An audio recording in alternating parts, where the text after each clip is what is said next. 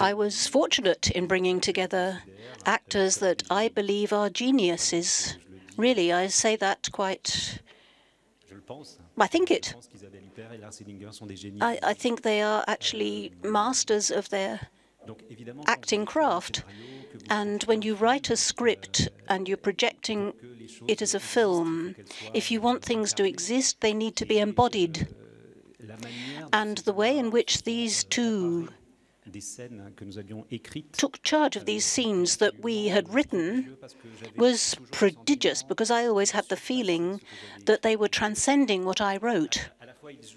Sometimes they were acting what had been written, but they were able to add nuances. They were even able to say the opposite and make things very complex. So for Lars, one thing that's fascinating is that he has nuances and humanity in excess. And that is a wonderful thing to watch, because it's so contradictory. You don't think these two things could possibly go together, and it's a wonderful thing. And it becomes poetry. To watch him act is poetry. And for me, there's something in this film.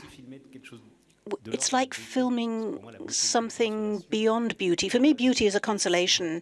And these actors gave me not only their talent, but this notion of beauty. And to come on to Isabelle Huppert, something that I found extraordinary, and it remains an absolute mystery to me, is that she doesn't work. Well, you can see her on the set, but she doesn't work with intentions. You can feel as if things have been infused very deeply into her, and things appear like magic. And it's like she's an epiphany, a planned epiphany. We don't know where it comes from. It's extremely deep. It's very sensitive. It's sensible. But it seems almost magic. It was clear from the outset that there's going to be a kiss scene between me and Isabelle. And I thought it was fantastic quality in this film that this relationship exists at all without being treated like a problem. It's simply there. There's 23 years age difference between them. But the film asserts that this relationship exists, and we believe it. I think if you think about society, as long as it bothers you or bewilders you, we can't move on. But if we take it for granted that that's okay, then we've won something.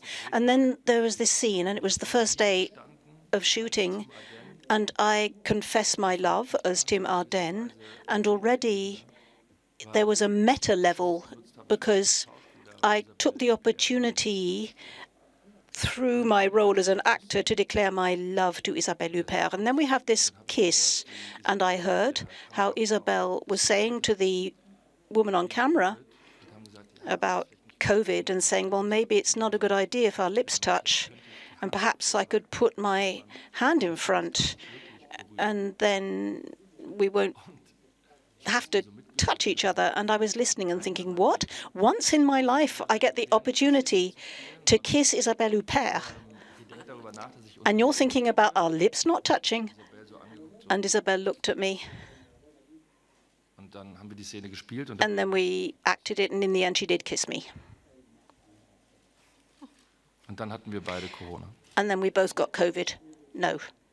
Laurent came to me with this project, and that was, that was definitely a surprise, because that's not something that happens often, I think, for actors to be kind of directly offered something. It's usually a lot of hustling and rejection. So it was a real amazing opportunity that he not only kind of offered this, but saw me in this role, and it was immediately to play a young Isabelle Huppert, which was frankly incredibly intimidating.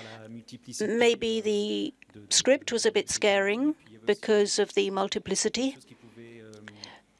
And one thing that could scare people off slightly is this, okay, you've got this mix of melodrama and comedy.